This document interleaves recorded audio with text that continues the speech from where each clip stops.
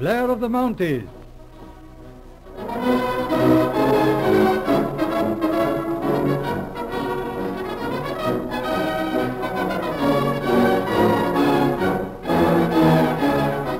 We present episode 27 in Blair of the Mounties, entitled The Feminine Touch, being the first of a series of stories portraying the adventures of Inspector Blair in a new sphere. After a few years spent in the farm, Blair tires of rural life. Being still a comparatively young and active man with an established reputation for success in the detection of crime, Blair takes the advice of influential friends and sets up as a private investigator in London. And so the scene changes to the great city where Blair lived as a boy. As our story opens, we find him entering the cozy apartment in Westminster, where his wife, Marjorie Blair, awaits him. Hello, darling. Hello, Margie. Had a hard day at the office? A hard day. That's rather good, my dear. I spent the morning reading the paper. Then this afternoon I went with Cameron to hear the Hardwick case at the assize courts. Not a very profitable day. Oh, dear. Don't begin to say you made a mistake in coming to Oh, London. no, nothing like that. But I must say this private detective business doesn't look very promising just at present. London seems so distressingly peaceful. Oh, but my dear, everything's going to be all right. You've got such a fine reputation, and look at the important people you've been in to consult you. Yes, but unfortunately mostly about things I couldn't undertake. I can hardly go chasing about digging up evidence against unfaithful husbands. Of course not. It would be too disgusting. But then there was the Countess of Wandsworth. Yes, he wanted me to find a dog she lost. Think of the roar of laughter at the yard if they heard I was looking for a wretched poodle. You see, dear, my line is criminal work. Murders and robberies and so on. I've got to specialize. Oh, yes, I know. Well, I'm going to offer up a special prayer that somebody will commit a simply horrible crime very soon. Something really baffling. But you'll find the murder in no time, darling. And then you'll make lots of money. Why, Marjorie, what a bloodthirsty person you are. Let's change the subject. What have you been doing today? Oh, shopping. You simply never guess what I've bought for you. Not cigars, I hope. Oh, no, not cigars. I bought you some socks. But I've got loads of socks, Marjorie. Oh, I know, but you need something different. More, stimulating. Stimulating socks, eh? Well, let's have a look at them. Oh, there you are. Aren't they lovely? Why, my dear, you don't seriously expect me to wear those things? Why not? I think they're beautiful, and they just match your eyes. You mean to say I've got eyes that color? I think you're horrid. You don't like the cigars I buy you. You don't like the socks I chose. I suppose I'm rather a useless person. Oh, well, I Why wouldn't not say say that, at Marge. once that you're getting tired of Why, me? now, Marjorie, don't be ridiculous. You must admit that I've helped you in your business. Didn't I find you the best secretary in all London? Of course, dear, Miss Peck's very efficient. If only she wasn't so... So what? Well, you see, dear, Miss Peck is what the Americans would call decidedly homely. The word has a different meaning over there. You mean she's rather plain-looking. I suppose you'd like an empty-headed flapper who'd make eyes at you. Well, no, dear, but... you see, Personally, I don't approve of good-looking girls in an office. It's too disturbing to the masculine mind. Oh, now, I wonder who that is. It's Inspector McCrae to see you, sir. Hello, Mac. Come in, Mac. Well, how are you, laddie? Hi. And how is the good wife tonight? Oh, I'm all right, Mr. McCrae. But what a surprise to see you. Won't you stay and have dinner? Yes, you're just in time, Mac. No, I haven't time. I'm on a murder case. A murder? Who is it? Yes. Well, did you not hear that Virginia Stewart, the actress, was killed 3 hours ago? Virginia Stewart. Good gracious. Any arrest, Mac? Well, yes, it's that I came to see you about. No, I don't see what you mean. Well, it's like this. We arrested Clement Wilson an hour ago. He's charged with a murder. Clement Wilson? He's the big theatre man, isn't he? Aye, that's the man. On what grounds do you make the arrest? Well, it was on the evidence of the manservant at Miss Stewart's house. He testifies that he heard the shot and saw Wilson run out of the room, throwing a revolver away. Miss Stewart was found dead, and the gun was Wilson's own gun. Seems pretty conclusive. Where do I come in? Simple enough, my lad. Wilson's lawyers want a detective for the defense. All the boys at Scotland Yard are strong for you, and so the chief recommended you. Why, that's awfully decent of him, and you too, I'm sure, Mac. Not a word. The lawyers are Welburn and Spence. You can see him in the morning. But you'd better go down and talk to Wilson first. He's often nervous. Where is he? Well, he's at Vine Street. We got him at his club. I told them you'd be coming to see him. Right, I'll get down there at once. Have a drink, Mac? No, I have to go. See you in the morning, Jimmy. All right, Mac. So long. Goodbye, Mr. McCrae. Good night. Oh, darling, a case. I'm so thrilled. Yes, it's a case, all right. I've got to go, Marjorie. Oh, it's all right. You've got a minute or two. Anyway, Mary's getting the taxi. Did you know this Virginia Stewart? Oh, well, not exactly. She lives in that big house near the park. Miss Parrott knows her well. Clement Wilson was engaged to be married to Virginia Stewart. He's got pots of money. Well, that's fortunate. And listen, dear, I'm sure he never killed Virginia Stewart. I hope you're right, but I doubt it. Duncan McCrae's a mighty good detective. When Scotland Yard makes a quick arrest like that, it means a pretty tight case. How funny for them to recommend you. Oh, it's quite usual. Very good of them. I suppose they'd rather have an experienced policeman on the other side than one of these private inquiry agents. Oh, I see. Then it's just a matter of form. Yes, in a way. Crime's a very serious thing in England, Marjorie. Case of murder, robbery, or blackmail, somebody has to pay. And it's nearly always the right man. But they might have made a mistake, dear. Yes, that's right. A chance in 100. By Jove, what a break if it should be. All my life I've been on the other side, an officer of the law. And now I'm what I always wanted to be, for the defense.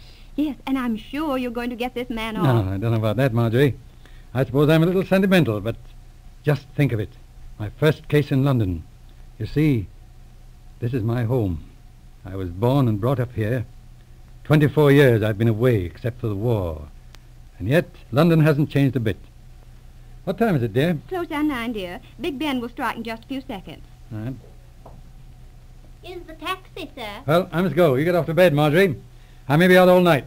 Goodbye, dear. Goodbye, Jimmy, and good luck.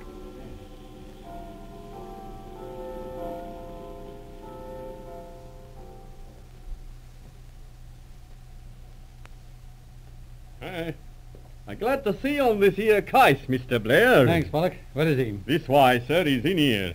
Talk as long as you like. All right. Good evening. Who are you? My name's Blair, Mr. Wilson. Oh, another policeman. Haven't you done enough questioning? I tell you No, not a policeman this time. What?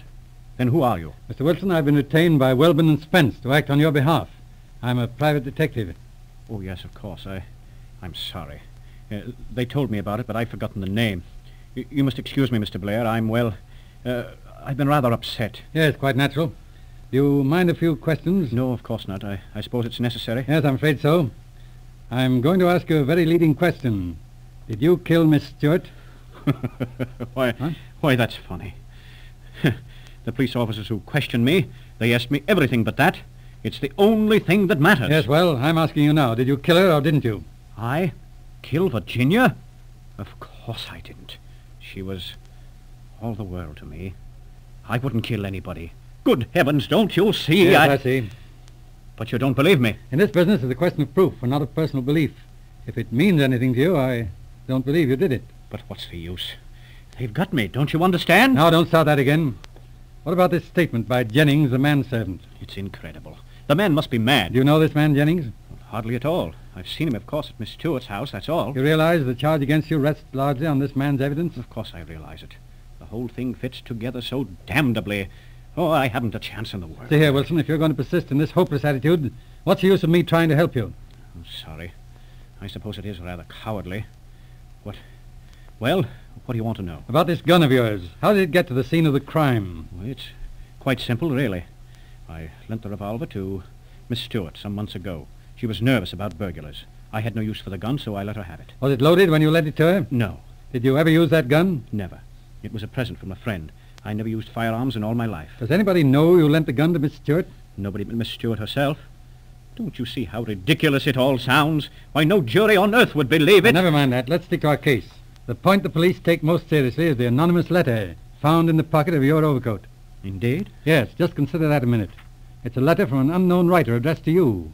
It accuses your fiancée, Miss Stewart, of unfaithfulness. Yes, so I understand. What do you mean? You read the letter, didn't you?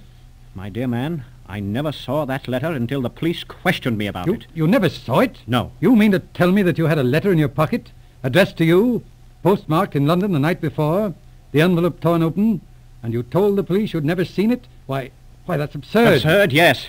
I suppose it is. I can't help it, that's the truth. Don't you see how hopeless it is? Oh, I wouldn't say that. But if your story is true, it would mean that you're the victim of a deliberate frame-up, and that's all to the good. I don't see anything good about it. Perhaps not, but believe me, it's much easier to deal with than it is to explain away accidental circumstances. Well, I hope you're right.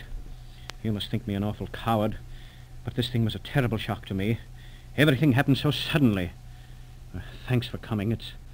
It's nice to talk to someone who's sympathetic. You'll let me know if anything turns up. Sure. Try and take it easy, Mr. Wilson. See you tomorrow.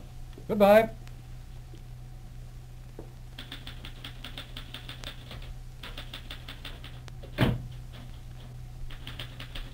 Hello, Miss Peck. Good afternoon, sir. Afternoon. Get that evidence copied? Oh, yes, sir. Read me that statement of Jennings, the manservant. Thomas Jennings, servant to Miss Virginia Stewart, states on examination... Oh, skip that. Come to the part where he heard those two quarreling and then the shot. Oh, yes. Here it is. He states that at 6:15 he heard Mr. Wilson's voice distinctly. It was raised as if in anger. Shortly after that he heard the sound of a shot from the drawing room. As he ran through the hall, he saw Mr. Wilson leaving by the front door. Also saw him throw some object into the shrubbery. Which the police later found to be Wilson's revolver. All right. Now, where's the photograph of that anonymous letter? The envelope, I mean. Oh, here it is, sir. Right. Now, just think this thing over a minute. The police arrest Wilson shortly after the murder. They find this letter in his overcoat pocket. Wilson is known to have a violent temper. The letter supplies a motive for the murder. It's one of the main points in the case for the prosecution. It's a strong point against him. All right, look at the other side. In spite of that evidence, Wilson says he never saw the letter till the police showed it to him. What do you say to that statement? It couldn't be true. It's impossible. Really? Read that address, Miss Peck. It's addressed to Mr. Clement Wilson, manager, Royal Theatre, 719 Gresham Square, London West. Miss Peck, I've been working on that ever since midnight last night. See anything wrong with that address? Well, no. And yet the answer to the whole crime is in those few words. Wilson was telling the truth. He never saw that letter. It wasn't intended that he should. And yet it was sent through the mails to his address, and the police found it on him. It's not logical. No. Just the same, it proves Wilson is innocent. If we can find the man who wrote that letter, we'll have the real murderer. You have heard episode 27 in Blair of the Mounties. Listen for the next episode in this series, which is the second and concluding part of The Feminine Touch.